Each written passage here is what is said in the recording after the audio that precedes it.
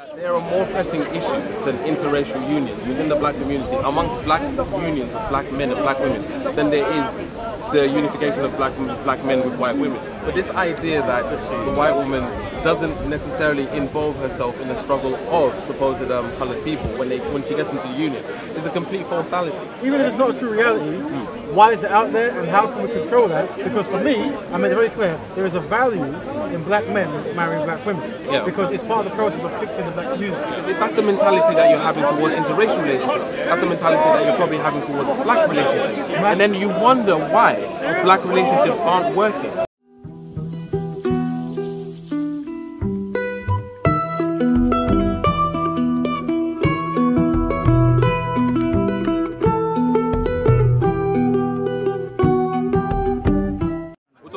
We're talking about gender wars, so the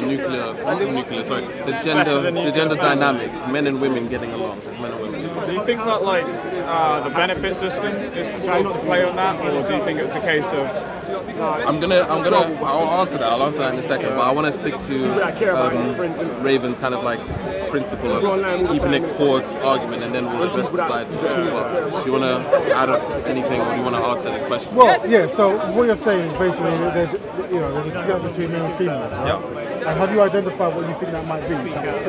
Absolutely. What do you think that might be? I think it's the frequent advancement in technologies that have basically allowed us to devalue people and realize that we don't necessarily need people. Where women needed men previously to get resources or whatever, they don't necessarily need men now because they can go into the workplace and they have comfortable jobs that won't put them at risk, etc. And then on top of that, there's the whole kind of like being able to marry into wealth, etc. Listen here, man. I'm not paying that bullshit jizya. You're mad. It's not happening, mate. Soco. No, don't do that anymore. I do this one. Leave on, man. I've got all this. Men have historically enjoyed the world as their harem, but as soon as they want to settle down, they want the women to be pure, virgin, sanctified. They want them to be the full package, and you cannot have your cake and eat it as well. And this is why I think we're seeing such a backlash from women in this pro-feminist movement, this exaggerated feminist movement, because of the way they've been treated historically. And until we address that as men and better our character as men, I feel like we're going to get more women acting out. Now, so what you're saying, so analysing your video with Rasket last week, he kind of supports what you just said. Yeah. He was being self-critical of men and saying he has to change himself in order to get the better dynamic between. I think the problem was it felt like he was trying to seize the responsibility from the woman also. Right.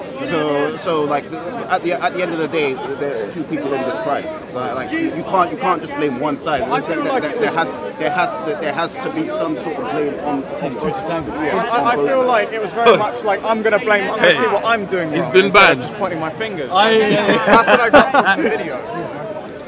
Yeah, that's clear. So yeah. But I think right now we're just males here, and there's no female. And I think it's very important to have the female dialogue. Yeah, definitely. But as long as it's just males, we can only really speak about how we can fix ourselves because we're not actually women, so we don't necessarily know how women think. But I do believe that we do have the right to create.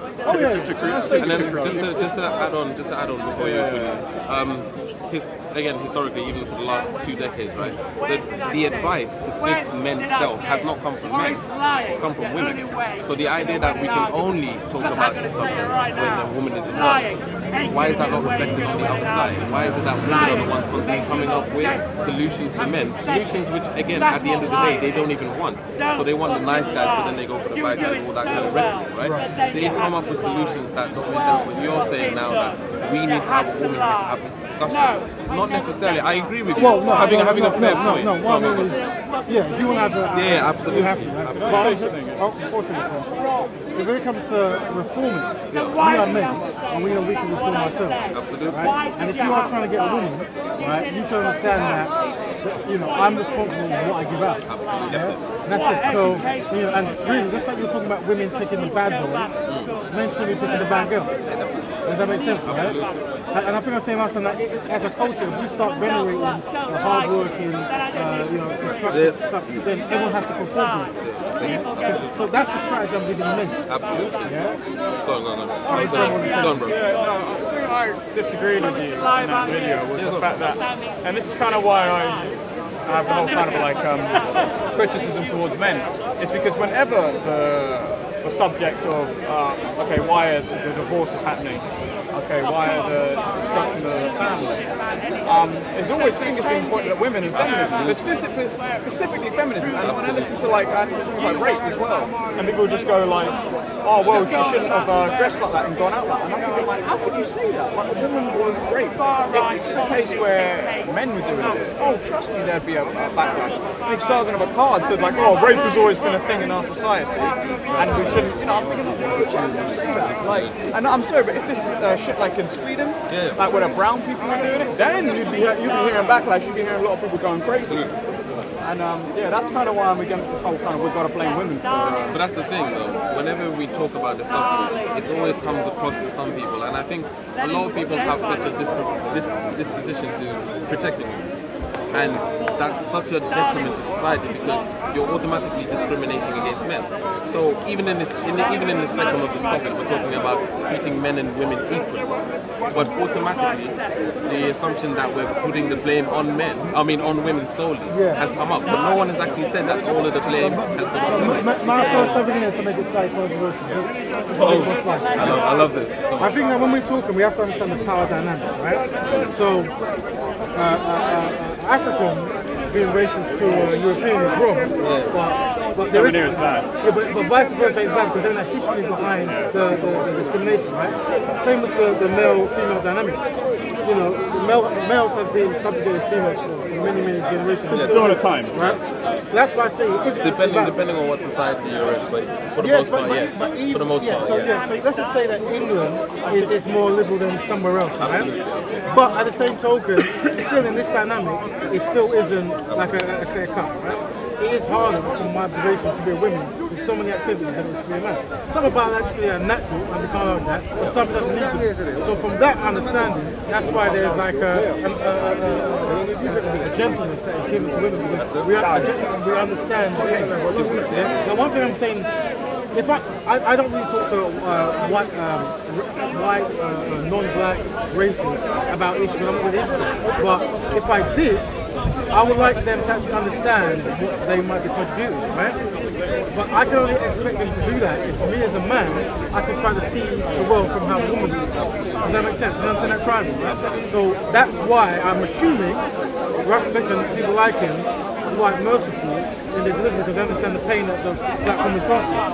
But no, but the problem was it just felt kind of patronising in terms of towards the women. Like it's almost as if you treat them almost like children. Like they are grown adults themselves. And it's very selective as well when they want to be children and adults. They can make these decisions. So for example, when a woman picks a man like a deadbeat, and then she gets knocked up. The guy's a deadbeat. You're like nobody's refuting that. But you have to pick your mate very carefully. Like you can't just go into bed with anybody else, with just anybody, and then expect them to be a good father. And I just want to add on as well. It's a good thing that you brought up power dynamics because I feel like this is one subject that doesn't get touched on very. It's presented in a very surface level, surface level kind of like rhetoric, and I don't think that's fair on the kind of like the spectrum of the whole conversation. When you're speaking about men being a little bit more dominant and powerful than women, that comes on a very physical plane. But people forget that there's a psychological plane to that. I heard that. And the problem is with that is that when we talk about the resources and I guess the kind of like the knowledge that women are granted, that men are granted in terms of like the sexual dynamic and the sexual marketability and stuff like that, men are completely oblivious, if not completely kind of like lost in this situation. You can get a woman who is supposedly like not to be rude, a woman who is very mundane, very plain, very average looking kind of thing, my favorite type, and then they can put a bit of makeup on, wear heels or whatever, and they automatically boost up to a 9. right? Now the problem is that they have that ability to harness that power, right? And that power is what? Used upon men. When they go to bars, when they go to clubs, when they go to all of these places, they dress in a certain manner, in a certain fashion, in order to attain wealth. Wealth from who? Wealth from men and potential suitors, right? Now, the problem is, give me 2 seconds, The problem is where we get the rhetoric now that you cannot say that because some women just go out to enjoy themselves. Well, I am able to perfectly enjoy myself without a face of makeup. I'm perfectly able to enjoy myself without heels. I'm perfectly able to enjoy myself without a tight dress. These are all things that cause you discomfort, and if not as well, along the way they cause you a whole lot of functional problems, especially when you're wearing heels. So the idea that these supposed kind of like, I'll call them sorceries, these supposed sorceries are used to basically just give them a good time. Can you show me any evidence that these particular aspects, right, that they find so fundamental to going out and having fun, why they can't do without them? No, it's because most women are unbelievably insecure. Like, most women think that they're fat even when they're just average size. But and all women think that they're ugly. But if you're going out to play, say if a guy's going out to play video games with his guy friends, he's not thinking, am I fat? He's not thinking, am I unattractive? Men and women are different. Whilst men are very much kind of... But where is that? Well, let me make a bit more controversial. Go. Yeah. So what you've identified, you're contributing to the power dynamic, right? I know some men will disagree, but if you're talking about women put on high heels, makeup and so forth, historically, a lot of this was done to appease men, right? And men have always been hunters, kind of like confidence and stuff. Because I was going to say the reason is because now it's become stereotypically female. Men used to wear makeup and men used to wear heels as well. Yeah. But this was to prove what? To look like they were wealthy, right? Now the idea is that they do this in order to attain wealth, no matter whether it's not from men or women. It's to attain wealth or to get themselves resources and to create opportunities, right? The difference is when you talk about the power dynamic, right? The power dynamic is completely irrelevant to whether you're male or female, right? Because if an opportunity comes where it's a job opportunity, she's going to dress up. Yes, but she's still appeasing to the men's power. If you go to a job, but she's still appeasing to the men's power, isn't she? So if a woman is dressing up if a woman's dressing up to try to get power, she's trying to please a man who has the power. So really the dynamic is there. Absolutely. You know what I'm saying? Absolutely. So that whole makeup saga, whichever way you want to flip it, seems to be done for the benefit of the man looking on. That's identifying the dynamic power that's there. But you understand that dynamic is something that women have pushed onto men as opposed to men pushing onto women. Because men didn't create heels. No, they did. I swear, come on, man. They must have, Men used to wear heels. Men used to wear heels. Yeah. I'm not sure. I'm pretty sure. I could be wrong. Society. What? Society. I have no idea. The bit where like Samuel Piggs, blackface. They must have wearing heels. The Musketeers. I'm just saying. I actually don't know, but it's been inherited by the boots. Three Musketeers. Yeah. So I'm just saying.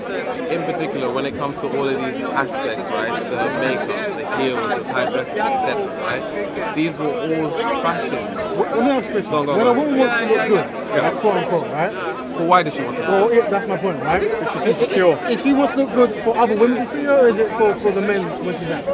Yeah, that's what I'm talking about. Because there's many situations where women are in the makeup room amongst other women, and they're comfortable, right? Absolutely. But it's when they compete with each other. Well, yeah, but why are they competing for them? Competing for the attention of the male. Trying to find a partner. But the problem is, no matter what we're saying, we are identifying the dynamic between men and women and who holds the powers, and that's why we're trying to shift it so women don't have to. But you have to be fair, and you have to actually address the fact that some of the onus does go onto the woman. Because the point is that just because there's a system that basically asks you need to dress a certain way to obtain X, Y, and Z, you don't have to play to that system. There's a system that says if I sell out as a black man, right, I can be wealthy. But I don't want to do that because I don't want to do it at the expense of other people. So why are you then, right, exempting women from that same responsibility? Well, you have to identify what particular actual things, right? Because it's very broad. Yeah, go on. And once you, so even when you say everything's like selling out, you have to identify how does one sell out. You know what I'm saying? How does one throw one's community under the bus? Absolutely. Yeah. So you have, with the women thing, you have to establish how they're doing that in the actions they're doing. So I don't know. No worries. So we have women now who don't wear their natural hair color. They're not their natural height. They don't have their natural skin color anymore, and they don't even have the natural pigmentation of their lips anymore. Okay. Now, a lot of women have insecurity problems because they don't look the certain type of ideal beauty standards that we assert over here, right? That men assert. Yeah, absolutely. Well, yes, that men assert, right? We can talk about the biology of that afterwards, because the idea that men assert it as if we just placed it upon them. No, you have to then prove that to me as well, the same way I'm proving this to you, right? So in terms of when we're talking about how women throw other women under the bus, like the gentleman said, they compete as well. They compete with each other for better rights to get men, right? Now the problem is that there's a lot of women out there who are different shape, different shades, different sizes, and different races, right? They all cannot be blue-eyed, blonde hair, thin with big boobs, which is the beauty standard of the West, right? But we keep, we keep, right, producing makeup foundations, dyeing different hair colors, right? Boob implants and so, right, to get people to look a certain way, other than accepting that there is a range and variety of beauty as opposed to that. And women are complicit in that. Because again, I'll give you an example. Why does Beyonce wear blonde weave? It's a look. It's a look. Are the men not complicit in that for her wearing that blonde wig? They are complicit. The men are definitely complicit. Yeah, 100%. That's what I'm trying to say. Yeah. And I was about to raise a point, right? Yeah. Why has it become a norm for every coloured woman to wear a wig? Absolutely. The bomber club. Absolutely. Them women look beautiful with their actual natural hair. Beautiful. Seriously, why are they looking like that with that fake shit? No one does that fake shit. I hate black women with blonde hair. It's just wrong. You want to bring this up? So if we're going to go on that topic, now this is what I'm saying about. So let's address the fact. Let's address the fact that again, these are unnatural features, right, that are being used to compete with other women. I think so the core point you're saying is white women as well. The core point is there's one set standard of what people define as beauty, and no matter what, everyone seems to be going towards that kind of look, right? It don't make sense. It's not nothing because then, not everyone can achieve that. And also undermines the value that other different types of people have. And I agree, smelly and fresh, right? I don't want to, things were said, let me not forget what you said. When we talk about black women and weave, I have to jump in and say the way we approach the situation could be better. So, you know, we have to understand that when low self-esteem is triggered, people can react, right? So we don't blame people for the low self-esteem, right? We try to so we don't go, this is it, right? But this is the thing. I think one of the biggest issues, and I would agree with you on this, where it's getting a woman to be in on this conversation, is because I feel us as men shouldn't have the right or the responsibility, really, to kind of tell women what they should wear. But I feel like in this day and age, where the kind of like game has become so completely counterproductive, that other parties do need to step in and be like, you know what? This is an unhealthy practice. Why are you doing this to yourself? You're naturally beautiful the way you are. Okay. So people do not. But women go. We can say it to the cow comes home. Yeah, I'm fine. You go to the sea family. We can say it to the cow comes home, right? But the reality is, as long as there's certain media stuff out there that is dictating, it's going to feel short ear. But what's the solution? The solution is to try to get a control of the media ourselves and get a more neutral look and feel, so people don't feel pushed out. Now, I can't save the world, but I can try to save the black beauty, which is easy, right? So I can say that black people are black beauty is underrepresented, say, in the mainstream at the moment, to an extent. Yeah, no, we'll talk about it. Don't worry, man. So by us trying to control our narrative, we can put all the different variant hairstyles out there. So it's a balance. Absolutely. Right? So that's what I can see. It's a balance. The reason I disagree with this narrative, not you, because I think the solution is absolutely perfect. You're absolutely right. And I am 100% for pushing more black beauty. But the problem is, right, the black man has been able to do this a lot more effectively than other people and other races. Now you need to remember that the black man in particular has been called a rapist, a savage, subhuman, low IQ, right, and completely counterproductive to society. But now we do have black men being supposedly put up there as the pinnacle of male sexuality, right? And whether or not you want to talk about it's a fetish or not, I can go into the conversation. We can go into why that is, But the thing is, the problem is, a lot of this is a backhand, and I've talked to tons and tons of white women, right? As I looked on the document, and I've asked like, and I use white because of the dynamic we're going to say, right? Because this is the fetish for the discussion usually, right? The black and white. It's the one pushed female, out, yeah, it's the one pushed out. One white female, black male. Yeah. There's obviously dynamics, so that's the one that seems to be on the adverts and so forth, right? And I've asked many women of Ukraine and said, like, what is it that really, you know, draws towards the black man, right? Yeah. And you get the first base answer, it's, you know, I like the contrast in skin. You know, I like to see the cuts because the darkness, you can see the cuts, all this kind of stuff. Right? Yeah. Very nice. And then you go beautiful. Okay, you get a bit deeper, and then I start hearing stories like, well, I know that if I was to ever ring the police, I'll be more protected. If my partner was to ever lose it one day, I feel more secure ringing the police after a black person than a non-black person, because I understand the black people will understand straight away, the police won't understand straight away or what's going on. And I was surprised, but I was surprised. But I was like, okay, this is interesting. Yeah. And also there is the act of dominance. Yeah. Knowing that it's easier to dominate a black person than a non-black person in many societies. Right? So this was a surprise answer that I kind of knew was there, but it was confirmed when I had deep conversations with different communities. I'm like, okay, that's interesting. Now I'm not saying this is across the board, absolutely. But we can use it. We can use it. Yeah, we can use so this is so. When I say a backhand compliment, that's what I'm saying. Okay. It's not really we're great. Yeah. So I think I'll address the whole kind of like skin aspect of it, right? When a white woman says that she likes the contrast between dark skin and light skin. Now for me, that's as simple as someone saying that I like his eye color, I like his, you know, the round figure, I like their color, their hair, whatever. It's an aspect of you that is individual to you, and they like it because it's different. You have a lot of people who date other people because they have green eyes, they have blue eyes, etc. And we're pretty bad in the black community for this as well, choosing certain features that we do like and holding on to them, even though they're more exotic and more frequent in other races than they are in our races. Now, go on.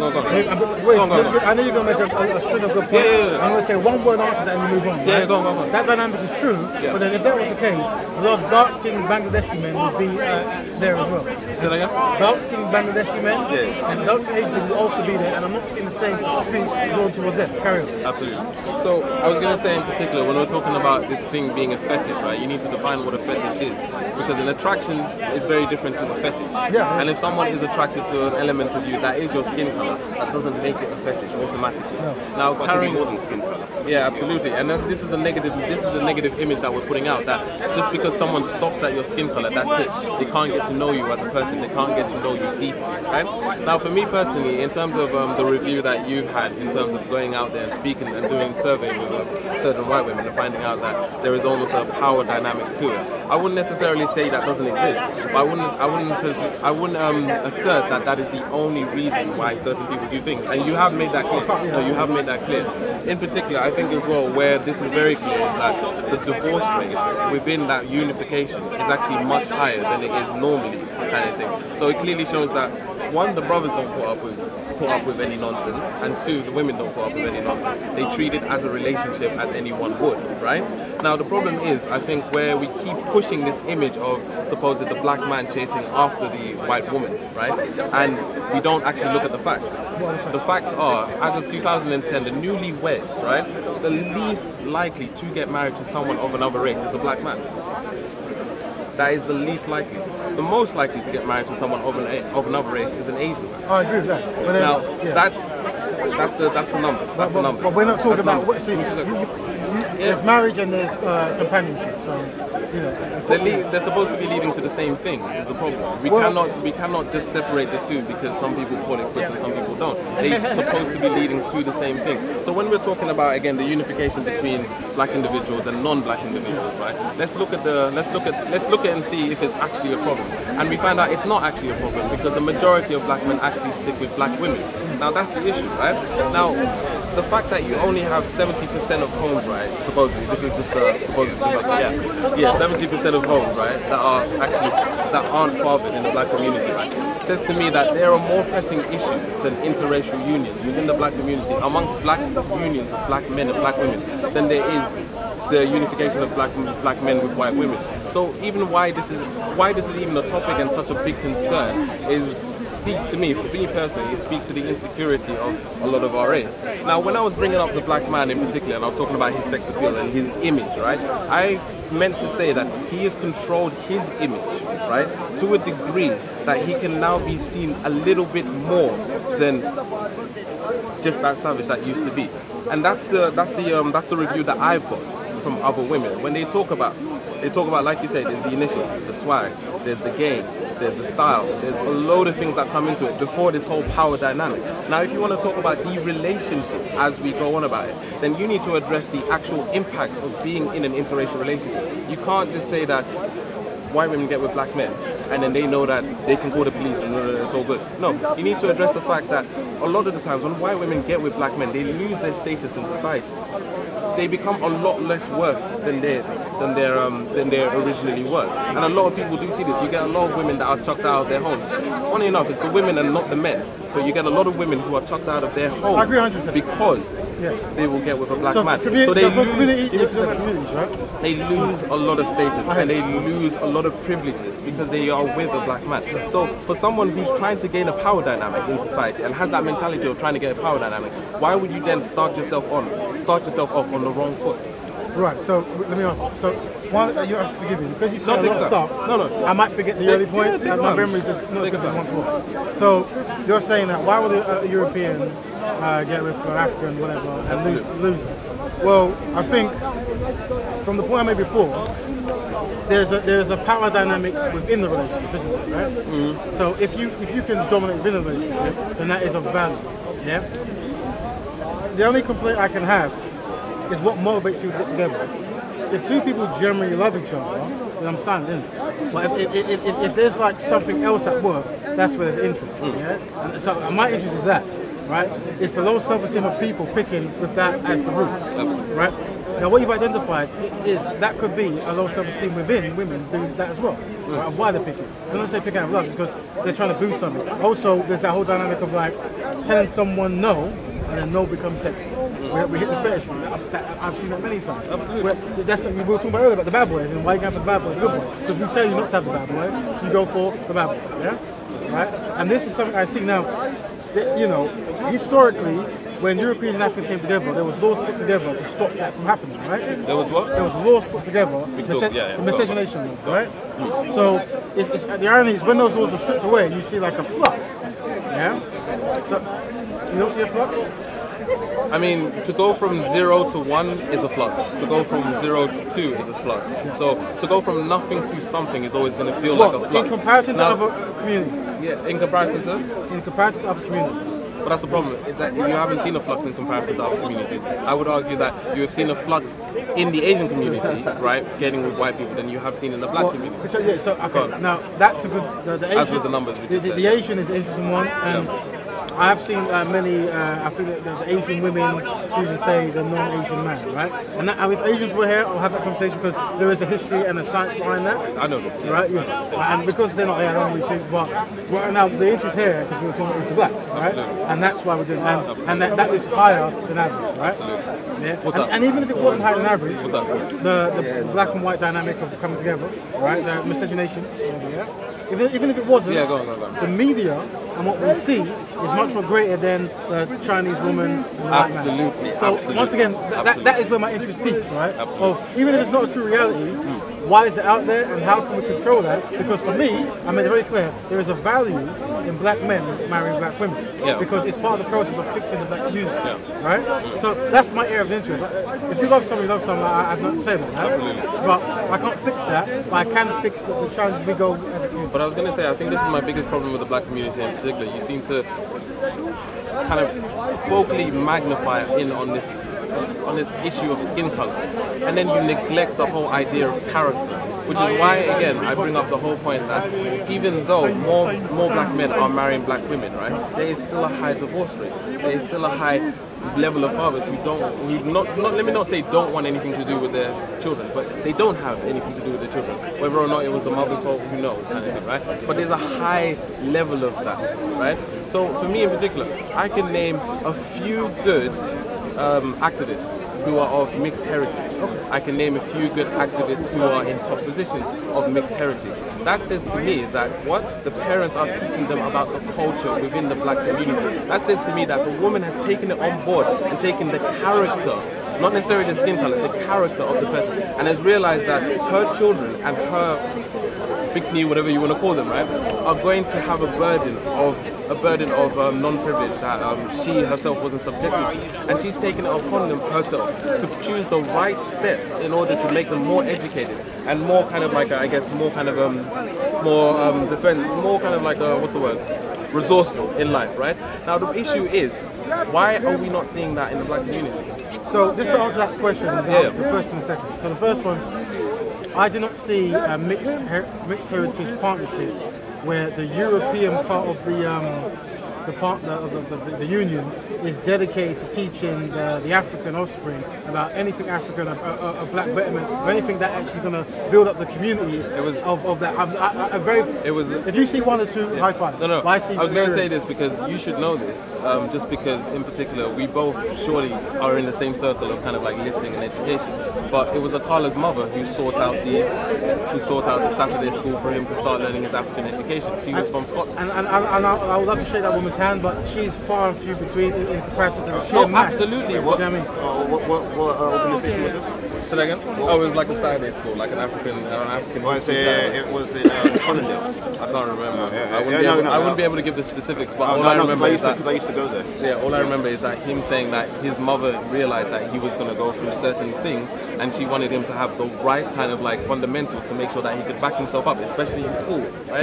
So the thing is, this idea, right, and I'm not saying that there aren't white women like this, but this idea that the white woman doesn't necessarily involve herself in the struggle of supposed coloured people when she gets into the union is a complete falsality. No, it's a complete well, this is where we have to disagree. Go on. And because it's the day-to-day. Yeah, and obviously my concept of betterment might be different from someone else's, right? Well, let's not talk about the concept, let's talk about the harsh realities. Let's talk about instances where there have been demonstrations of, say, white women in particular. You give me one person, and that's amazing, right? I can give you Jesse Williams. Well, what has Drake done for betterment of the black community? Say that again? What has he done? What has he done for...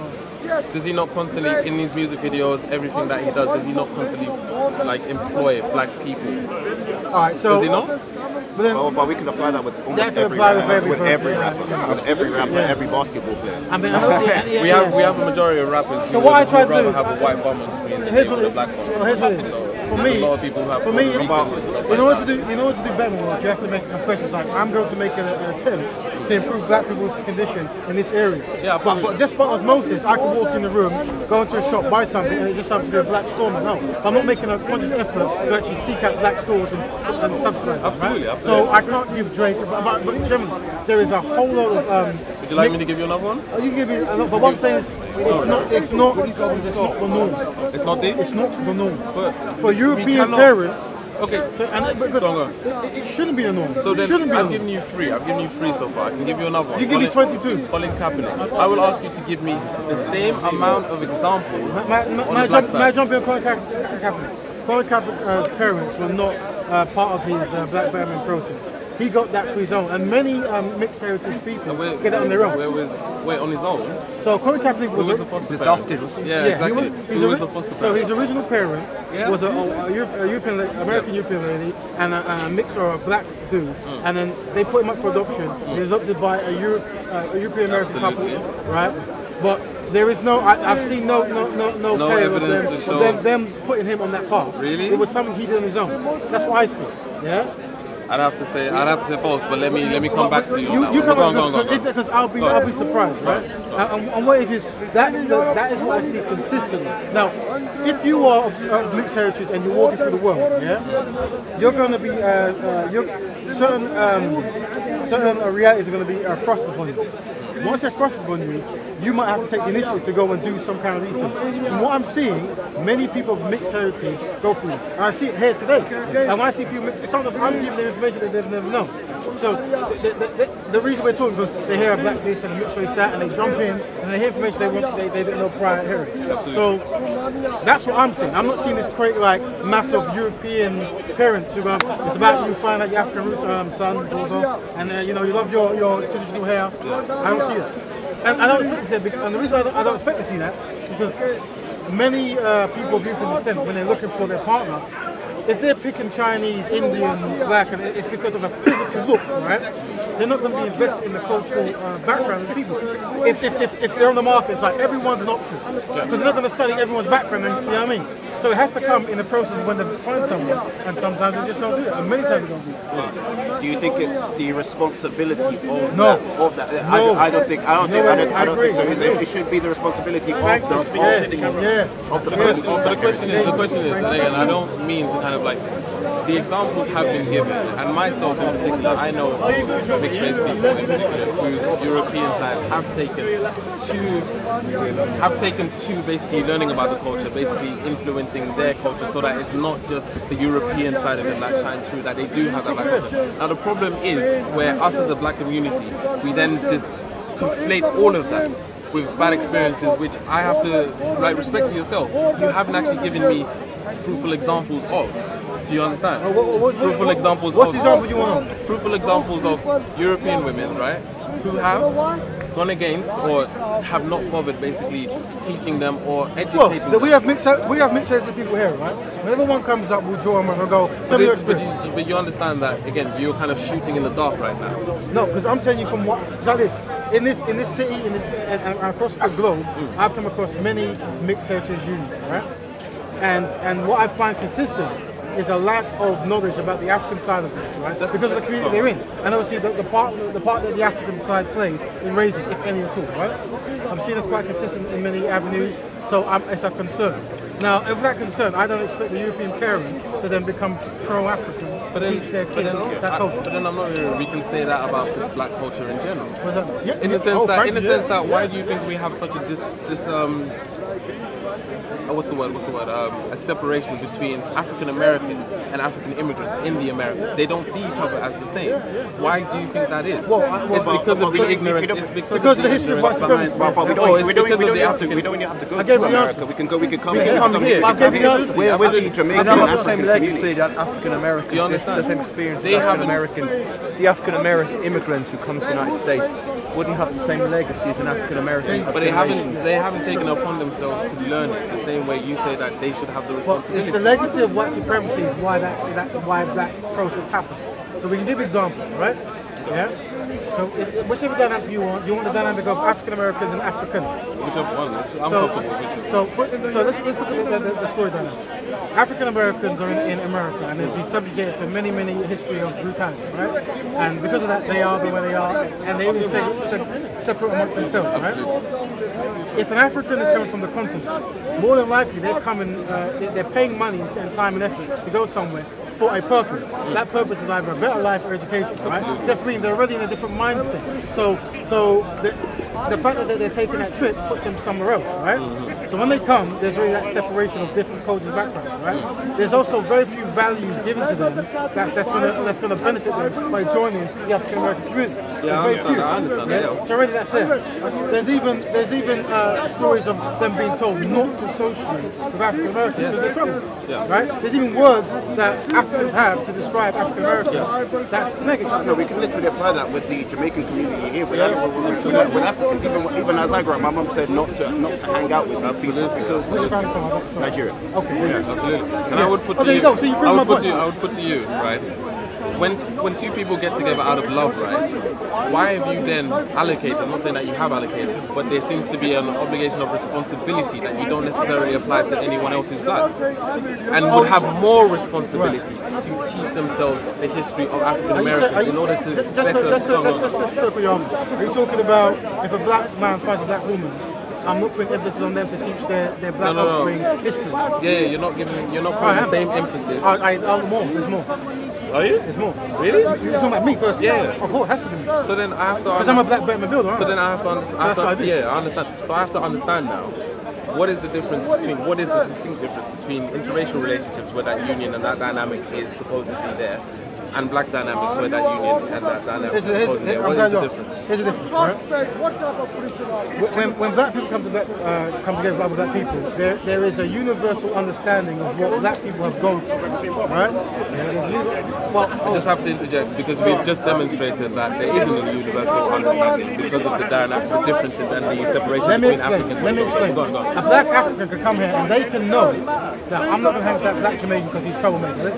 Let's say, right? Like you said, right? But that black African also knows that because of my black skin and how I look, I will be subject. I might be a victim of a racist attack, or I might not be able to get to work because of my phenotype and where I'm from. So even though I'm superior to those Jamaicans, I'm not as superior as the guys above us, right? Yeah.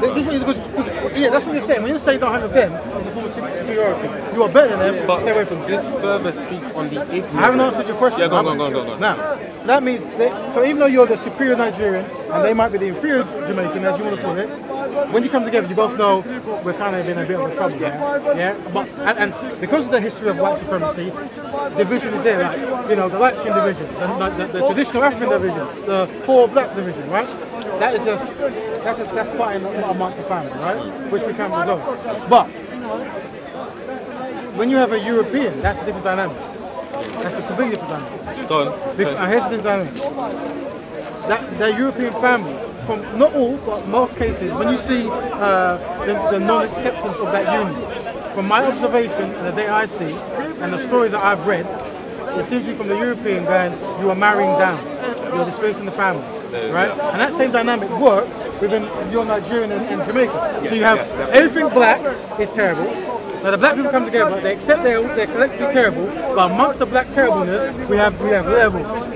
So at the top level, you have the rich black skinned person, then you might have the indigenous, intelligent African person, then you have the homeless black, wherever you go down, right? So what I'm saying is, in the European side, you've just gone to a different section. But this is the problem. A different section. This is the problem. When you put that judgment onto the European person, you're not putting the judgment onto the person who's with the person. You're putting it onto their family.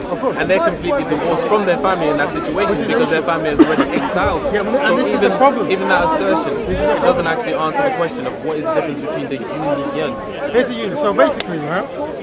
I'm always speaking from a black betterment perspective. Like, what can we do collectively to improve black people's existence? Because it's necessary, right? So if I'm saying, first of all, marrying a black woman, you've already boosted self-esteem, right?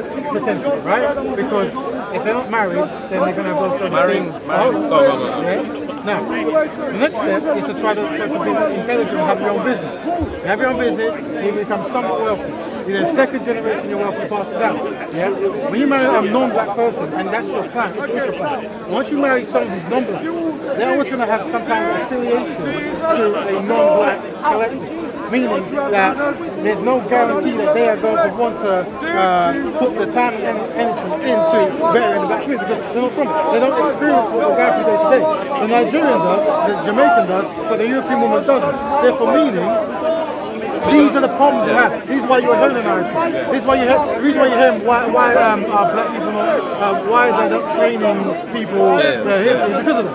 Right? But this is the problem. It becomes then very clinical, and then it becomes a very kind of like marrying to kind of like almost economically marrying, rather than it actually means marrying someone for character, marrying someone for love. And the unfortunality, you're hitting my speciality. The unfortunality of that all is that we then don't become any better than our oppressors, because that is the exact same system that they use. That is the exact same system that they've used for many centuries, right, to keep the wealth in place. The whole point is that we're supposed to be breaking this system, right? And the only way you can do that, for me personally, is if you get rid of the system completely, not join it and then just put someone else on top, right? Now the problem is, when we talk about relationships, especially intermarriage relationships or interracial relationships, right? This is my biggest problem with the black community.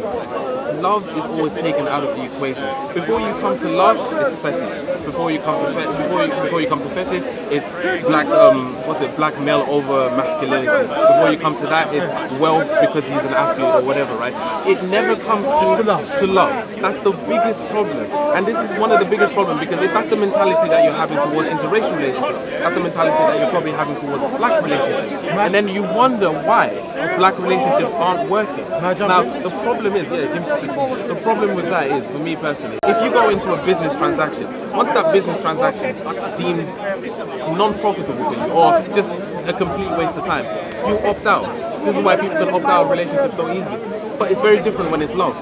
In love, you can't opt out like it's a business. So my issue is, again, this projection of what they want the black kind of like dynamic to be, right? They're projecting onto interracial marriages. And a lot of the time, we don't get to control our own narrative. We've never had. Black people have controlled our narrative. White people have controlled our narrative. Homogenous black, homogenous white. Interracial people, we don't get to control our narrative. We never have. But interracial people who don't. In terms of people within interracial unions, have never had the power to basically guide. Go on. So yeah, you say that, and this is my specialty, right? Go on. This concept that people are not married because of love, and that's where we are, is a bit of an issue, right? Because you don't just walk down the street, see a beautiful person, quote unquote, and then you fall in love, right?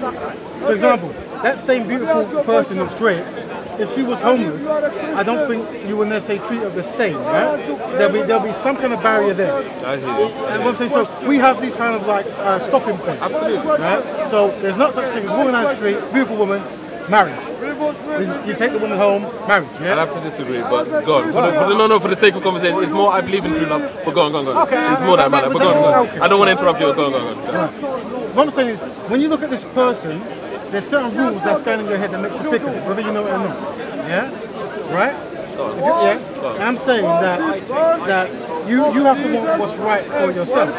Yeah, for your woman, for your children and so forth, right? This is the further conversation. So when you're picking a partner, all this has to come out.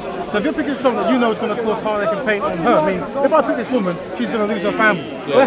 That's already, you've already caused one pain. Yeah? I'm not saying it's wrong. No, social justice warriors. Yeah? Keep fighting the good fight, bro. You need to give him his meds. You need to give him his meds. I really don't know what's up with him. Is it a good topic? He's no, go. Sorry. He just heckles me every time I'm in the corner. Hey, Babu. I just wanted to say hello to you. You're right, Rajiv. I'm good, man. I'm good. Yeah, so I thought it was, but what I'm saying is, so you love the woman, so you don't want her to actually lose her parents. That's one, right? You understand you're gonna bring forth children. You don't want the child to go through hardship. You want them to have a grandma, grandpa. So already you're starting a situation that's going to be hard to live. So this is the universal concept of love. It's more than just I love her in the shape of her nose. But this is the problem, though. This is a very narrow idea of love. Can I? Yeah, go on. What's the topic about? What is it about? Black families and interracial unions, whether they're productive or not to the black establishment society or building. You guys doing a wrap up now? Okay. No, he's answering. And you are a negative interracial. No, He finds it counterproductive. He's not against it, but he finds it No, counterproductive. it's not. I would say it's counterproductive. I would say that I'm a black Batman builder. I'm against it. So I have to give. I have to give a strategy. Yeah. So before you go. Yeah, I'm alright, brother. But Give me 2 seconds. Yeah. So I'm saying is, I have to come up with a strategy of how black people can progress. And a black man loving a black woman is a good part of that concept. Very much. But you understand, 1,000,000 times. You have to understand that this is a system of European supremacy. Let's forget about the system. Let's forget about the system and we're going on structure. That's what he's talking about. That's exactly what I'm forget talking about the system. But this is what I'm talking about. System is irrelevant. When we're talking about supposed system, right? You said that you marry someone because they're going to supposedly better your situation, better X, Y, and Z, right? Who chooses, right? Who chooses? What is better? The individual's experience. The individual's experience. So what I'm saying, what I can give you is concepts, right? Yeah, you yourself might be married to a European, and you might have found true love. I'm silent in that issue. Yeah. Whatever you do to gain happiness, you're doing. But what is true love? What is true love? Test of time. Being able to stay with each other regardless. Is that it? You can't. This is not love. Love is not because I'm with her for 50 years. There is other things. Well, you know what? I apologize because me myself just say everyone define love in different way. But what he's trying to say, I'm not trying to say like he doesn't know what he's talking about. For me, when I look at intermarriage, I'm looking at just like I said. If I marry a black woman, for me, this is a better structure. Because I'm marrying someone who has been through and know exactly and understand what I'm going through. Because when you marry someone different, it is not just love. There is more than love. Absolutely. You're marrying a whole nation. Absolutely. And it's very important.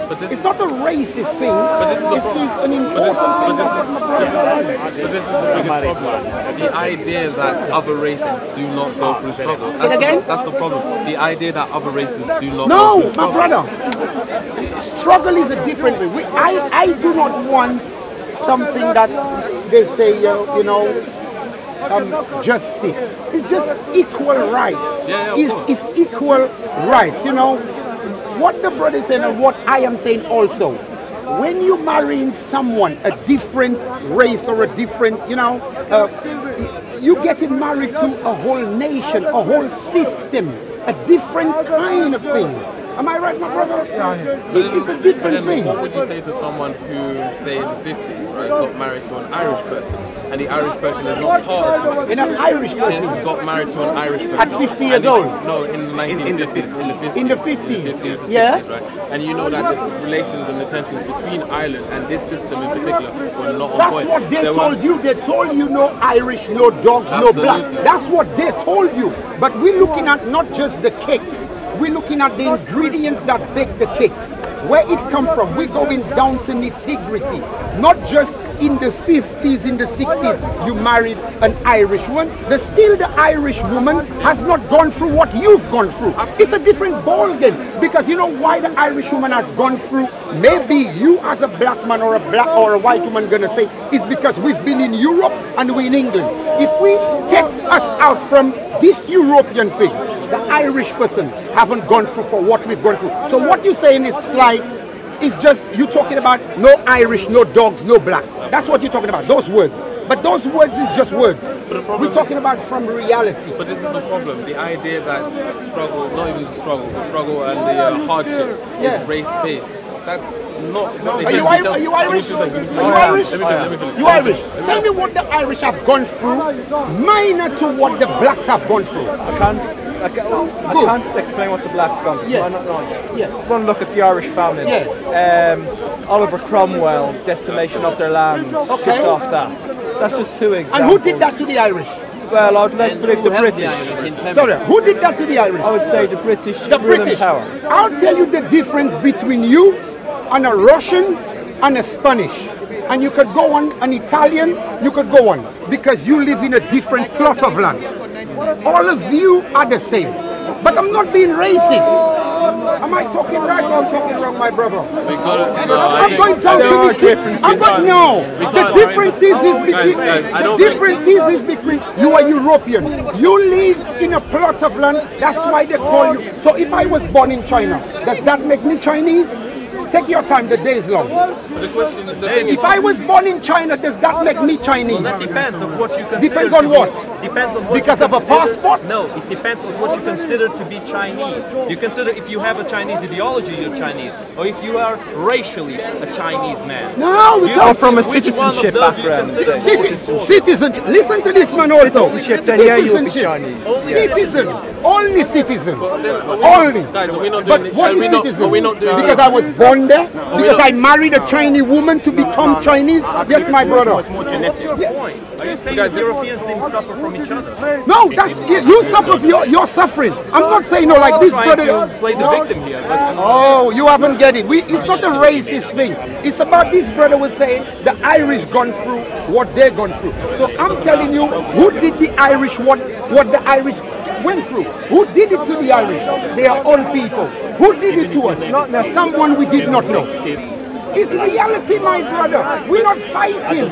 We just say as it was written, so it must be done. But the only problem It's reality. The only problem with that assertion is that by saying that there's no difference between Europeans, right? This is the same rhetoric that people have used to blanket statement all of us, despite us having. We're jumping off topic. You choose now to interrupt? You choose now to interrupt? There was a very long monologue over there that you could have interrupted. Oh, go ahead, my brother. Sorry, go ahead. He's taking it somewhere else, isn't he? He's taking it somewhere else. I like it. That's the bigger This is what I'm trying to say. We're talking about mixed relations. I'm trying to speak. Make sure you put it on YouTube. I'm trying to speak about going against the system that we disagree with, right? And I'll bring it back to the point that you were talking about. You're talking about yes. You were talking about the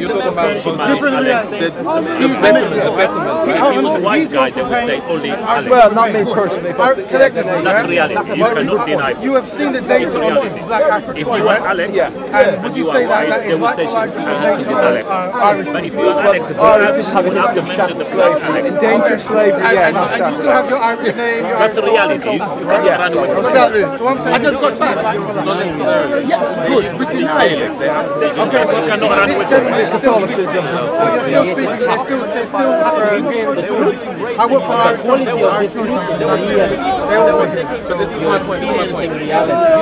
When you're talking about this whole when it hits us, we don't like it. It's not shame to talk about it. Marrying for the investment of X, Y, and Z, and you said you just make mistakes. You just listed the reasons why marrying a black woman is a lot better for black society and so on and so on, right?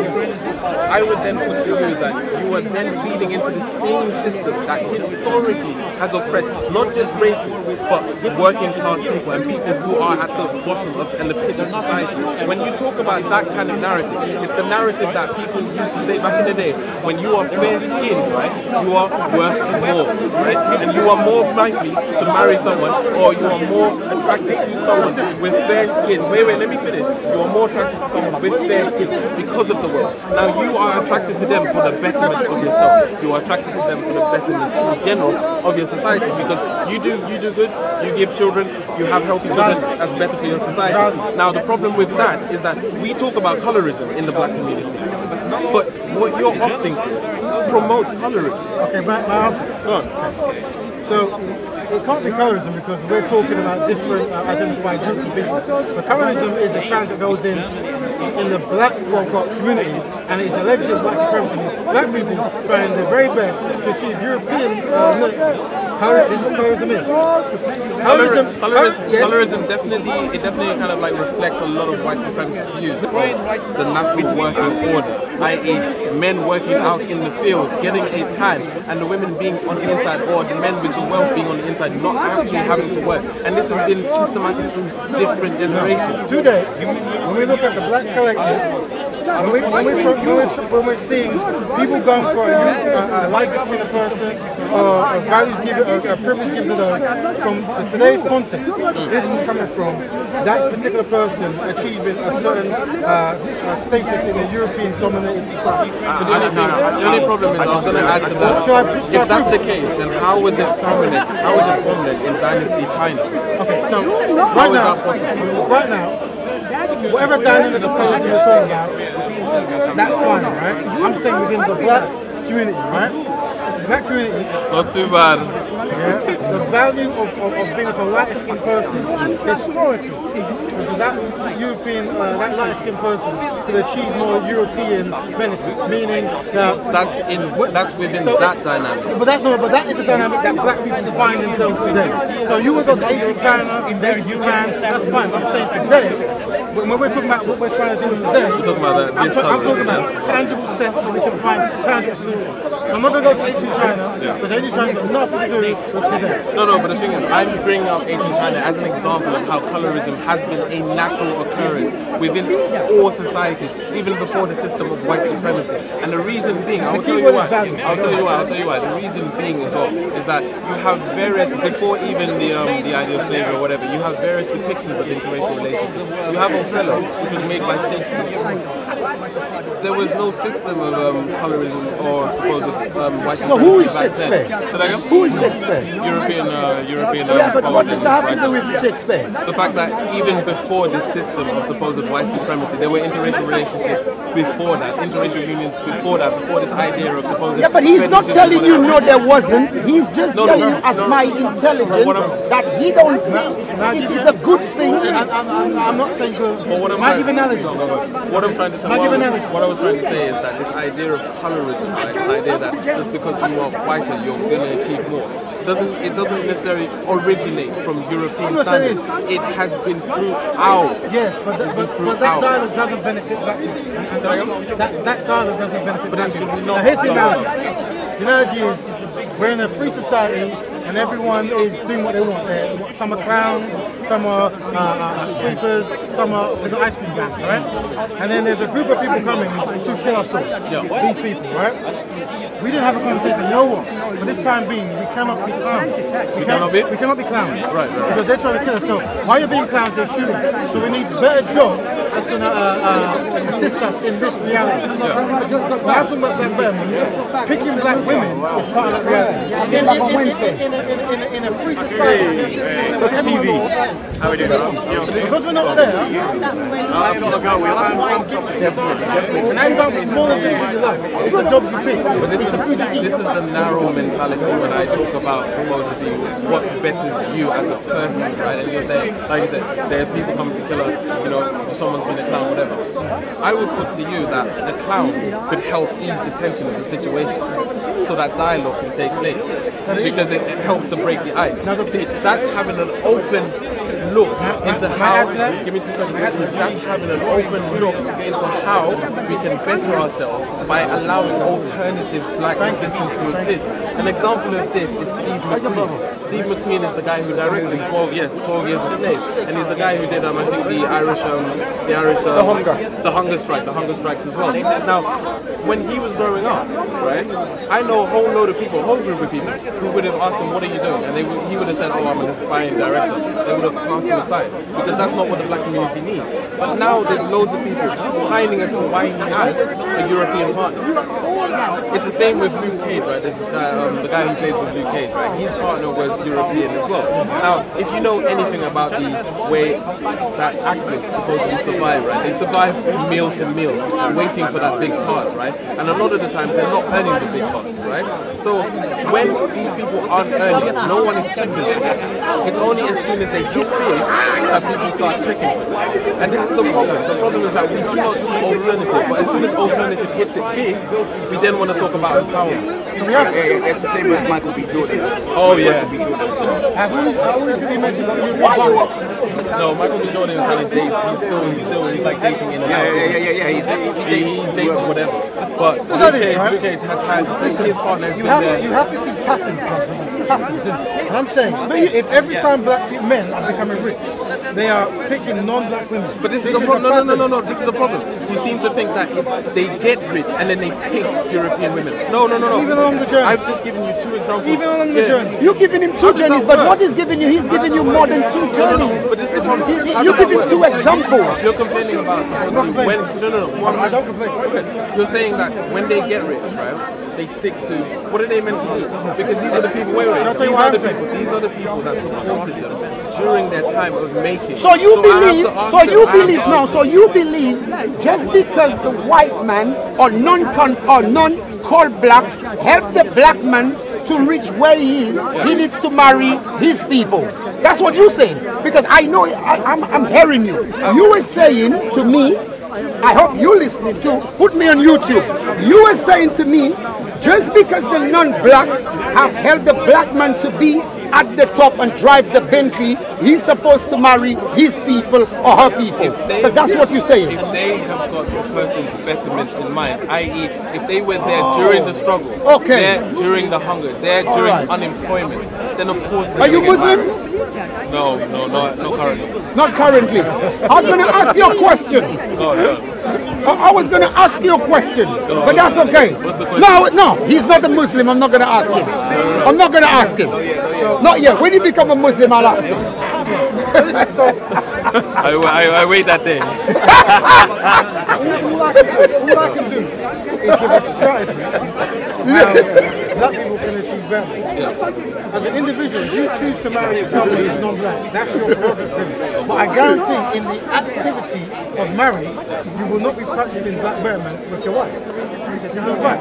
Most likely. Can you tell me, when you say you will not be practicing, can you tell me what are Black these betterment, practices? black betterment is split up in sections, right?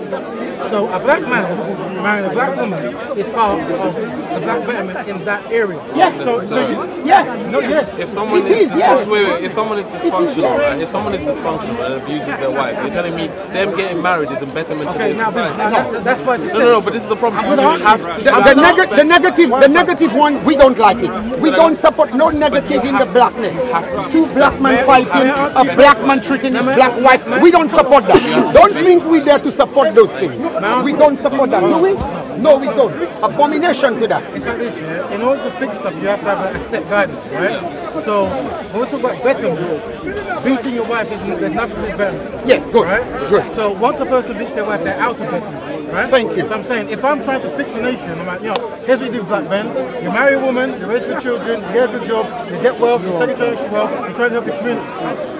Obviously things are going to happen, that's going to take you out. I can't speak on that, but then I'm not going to promote that. Because that's got nothing to do with black betterment. Good. And right now, where black people are collectively, we need betterment. Very good. Very good. So you don't think constructive criticism is better?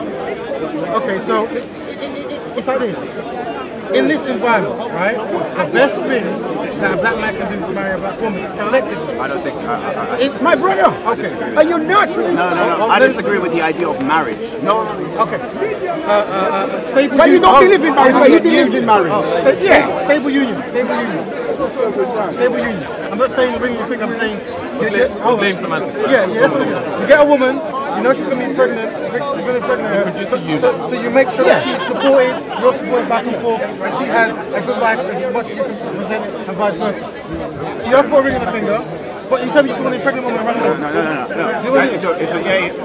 I'll completely disagree. But it's the idea of just marriage in general, whether she's black, white, whatever. Okay, the word marriage is too strong for you. Let's forget about that. It's strong for you. The idea of marriage is a financial. It's very too strong for you. The marriage name, marriage is too strong. So let's use another word. A structure, build a union. Yeah, build a union. Yeah, let me do that. The marriage is too hard for him. By the way, you're a young guy. I like that. Picking a loved one and use making sure that both of you, for the sake of the children and the family, are secure in a partnership. Of course, if you lock her up, I believe you should look after both of them. Yeah, but before you knock her up, I would say basically it's planned and you actually try to have a structured life. Yeah. But what I'm saying is, so you can call it when you want, right? Yeah, so that's what I push and promote. I'm silent on miscegenation. I'm silent, right? If you as a black man want to marry a non-black woman, you do that. But I'm not going to promote that because that's not part of black betterment. And right now, because of where we are, see, every non-black person seems to understand what black people's gone through, right? But black people don't seem to understand. Some of us don't. Not some of us. Okay. Some. Well, I challenge that narrative, right? And I'm saying you have to have a strategy for betterment. And what isn't a strategy like? Just love everyone. Love everyone. The problem I find with your strategy, the thing is, the problem I find with your strategy for betterment is that it suffers from the same European concept of denial, of looking elsewhere when you have general problems within the community. That's the biggest problem. And for me personally, it's one of those things where, like you say that building a unit, I agree with you, building a unit is what's important. But I would assert to you that the character is more important than the skin color. Because if you have better character, you're going to be looking to better. Wait, let me finish. If you have a better character, you're going to be looking to better the lives of other people anyway, right? So what do you say about the character to the black people? 2 seconds. Sorry, my brother. Let me come on this one because I've seen now. For me personally, I have to ask you, right? Collectively, you're talking about the units getting together. We haven't seen that. Collectively, you're talking about putting their financial interests into better avenues. I haven't seen that. I'll give you a firm example. Let me come into this. It wasn't Nat Turner. Nat Turner is the actual character. I think it was Nate Parker, right? He self-funded Birth of the Nation, right? And that came out the same time as Medea. Where do you think black people put their money into? I personally put it into Birth of the Nation. Where do you think black people put their money? Well, the country community put it into Birth of the Nation. Well, they didn't because... No, because I was part of that movement. So okay, brilliant. Clearly I went to special screening. Okay, clearly even did it. We're We're talking not that about big not enough. a handful of black people, eh? Not that big enough Very, because it did very not make minor. profit. It did not make You understand? There's a big wide range of people. There's a minor you're talking about. Okay, Hold on, can I let me say this. wait, Can I say this? Can I hit it quick? 2 seconds. Because you made a good point. No, 2 seconds. They went to see Medea, which doesn't do anything for us. If anything, it's completely derogatory towards us. So I have to ask you, right, where I generally have picked someone for their character, right, and they have me doing things that are bettering the black community. The question is, we're talking about black empowerment, right, and you're talking about like there's certain steps to support black empowerment. Can you give me steps that have been taken in the last decade or in the last 20 years by this generation? That's the black generation. By the black generation. Yeah. Okay. All right. So I want you to tell me, where did the destruction started? Where did it started? Because listen to this. The answer there, and then we'll come to your question, if you don't mind, sir. If you don't mind, sir. Just so that we're not jumping. Yeah. Okay, all right. Who asked the question you're asking, where has this community tried to do something? Where's the mobilization? So the reason we're here now He's talking about a whole nation, is because we're at the bottom of the ground when it comes to that. That's why we're trying to galvanize. But you gave a very good example of the Birth of the Nation, right? Look at the story of the Birth of the Nation guy, is it Nick Parker? Yeah. Nick Parker, right? When he was 19, he dated a European lady, right? Him and his friends, they had intercourse. She then accused him of rape. I remember. Yeah, accused him of rape, and then he beat the case. He then makes a movie that is going to uplift black people. The first thing people do is bring up that he tried to rape a white woman 20 years ago, wasn't it? And I was on Twitter when that happened. Not on Twitter, but I was there as a presence on Twitter when that happened. Yeah. Do you know who, for the most part, was playing it up? Black women? Yeah, and that's another issue. Yeah? Do you know the reason why? Because they're because his partner. Yeah. Now, for me personally, again, how does that speak to the betterment of black society? You chuck someone under the bus just because of the skin color of their partners. Isn't that racism in its purest form? No! A black person cannot be racist. But the problem, no, that's fine. Don't do that to me, my black brother. Wait. No. You can't be racist. You should not even use that word. Let me finish. Don't do it. Use another word, and I'll let you finish. Can we not be racist towards each other? No, we cannot. No, black people cannot be racist. Do nothing. We just have disagreement. Black people can't be racist towards each other. No. What is racism? What is racism? I want you to put me on YouTube. Let this black brother come in front of me and explain to me, define me what is racism. You tell me that black people can be racist, my brother. Like black people can be racist to each other. Oh, this one too. Yeah, sorry. I'm looking at him also. Tell me what is racism. And you're going to tell me if a black man can be racist to another black man. Any of you two, tell me what is racism. I would say denying privileges towards an ethnic group or a religion. An ethnic group? What group are you in? You in the same group as me? South Africa. You are in the same group as me, you are black. Put this on YouTube. No. You are in the same group as me. How can I be racist to you? Brother, there's a discrimination between... Oh, discrimination now. Good. Listen to the word. I cannot even spell. Prejudice. I cannot even spell the word. Put down YouTube too. A black man can never be racist to another black man. Never. Never in life. We're not forgetting. Tell me. Never. In its purest form. Never whatsoever.